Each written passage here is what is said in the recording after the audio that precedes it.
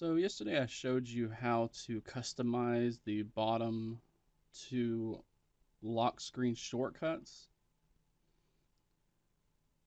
so that you can change those two icons into application shortcuts to any other one that you have installed. But today I want to show you actually how to supplement that feature by adding additional shortcuts to the lock screen.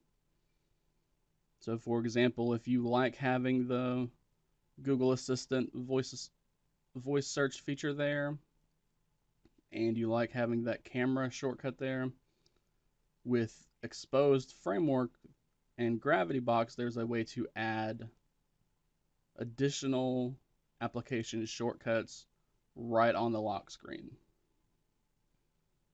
Now, just like before, we're going to need to have Xposed installed.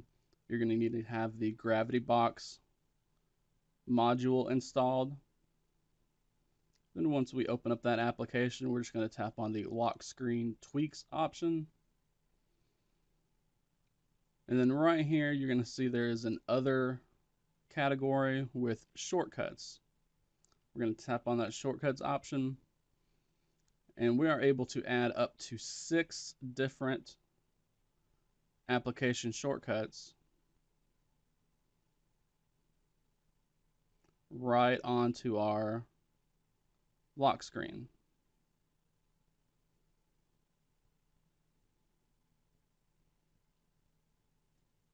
Now, as you have added those, we're just going to go ahead and lock the device, show you the lock screen, and now all of those application icons are there, so that if you want, you can tap on one of them and it will open up that application.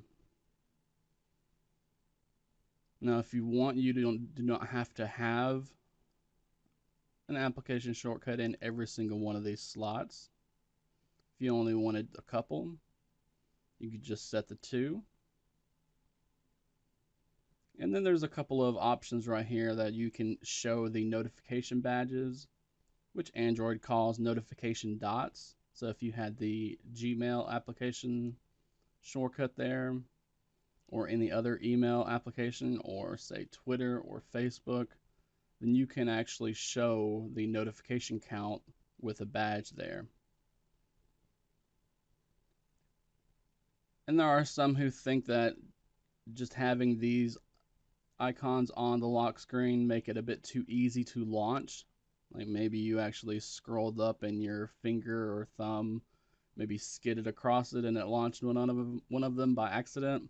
So if you want, you can enable this safe launch option so that it will not launch the application whenever you tap it once.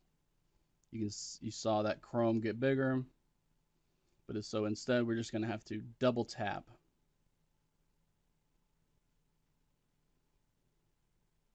And there you have it. That is how to add additional application shortcuts to the lock screen with Xposed Framework.